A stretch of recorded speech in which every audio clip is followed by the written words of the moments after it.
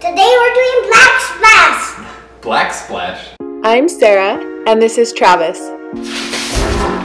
We've moved 7 times in the last 6 years and are currently renovating our 3rd house with our 3 boys and our Old English sheepdog.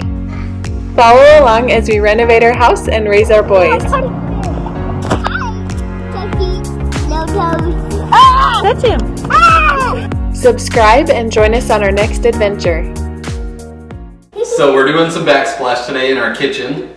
We bought like maybe 6 different kinds of backsplash and held it all up along here. And this is the one we settled on. And it is rock. I don't know what it is, actually. So it is white quarry interlock is what it's called. We just got it from Home Depot. The unique thing about this, if you can't tell from looking at this right here, is that it's really thin because it's peel and stick. So you just peel the back off, you just stick it on.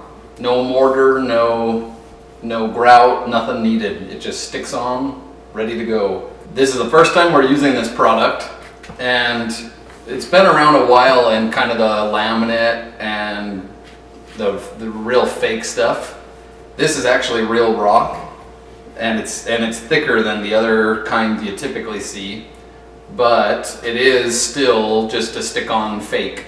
We're a little nervous that people aren't going to like this because it is faux, but you can't tell from looking at it that it's fake. It looks perfectly real, and we just wanted to try it.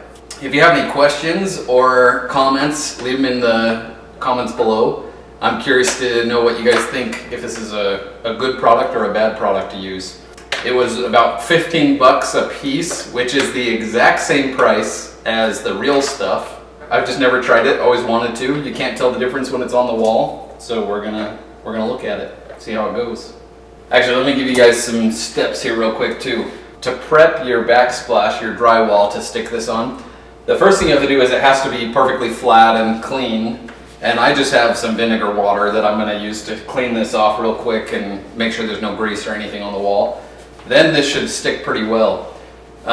They recommend in the instructions to use a water and dish soap mixture to spray on the wall just barely. And then when you stick this on, it can kind of slide around and you have a little bit of forgiveness before the water evaporates and then it hardens. And I'm going to do that because I tried to fit these together down here, and it fits super tight.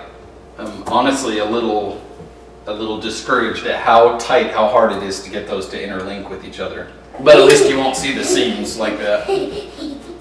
Okay, so let's clean the walls, and then cut this piece. Ooh. Can I get a drink? You can get a drink. Yes. You get a Halloween.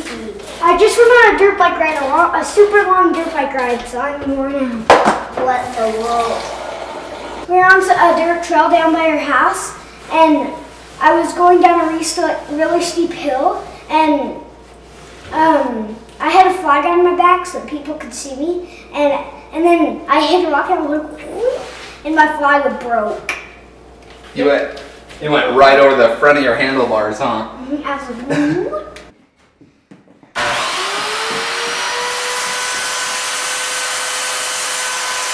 Okay, I'm finally ready to put my first piece here.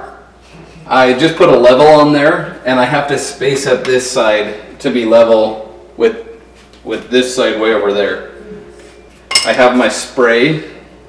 This is, I think it was a teaspoon of dish soap and water. And what you're supposed to do is peel this. Actually, let me test fit this first. You're supposed to peel this off and then spray, lightly spray it said, with this dish soap water. And then mix it around. And the way it phrased it is that this would buy you a couple more seconds.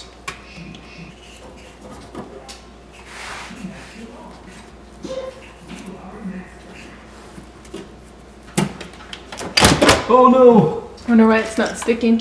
Maybe I sprayed too much. It does look pretty wet still. Let that dry for a second, then I'll try again.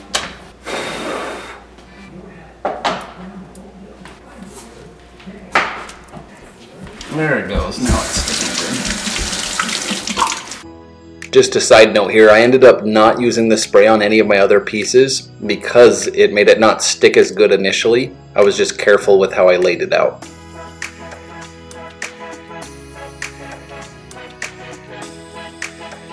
Oh! Looks good.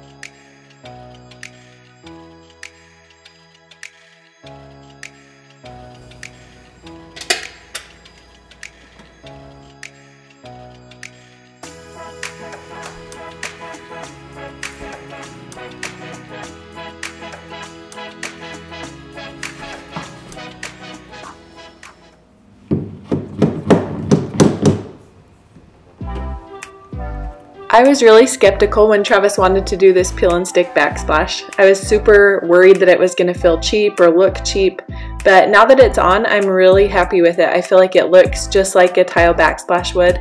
And plus, it's been really nice because we're in the middle of winter, and so we haven't had to wash the grout tools and all the mud stuff and everything, so it's been really convenient. I think we would definitely do this again on another project.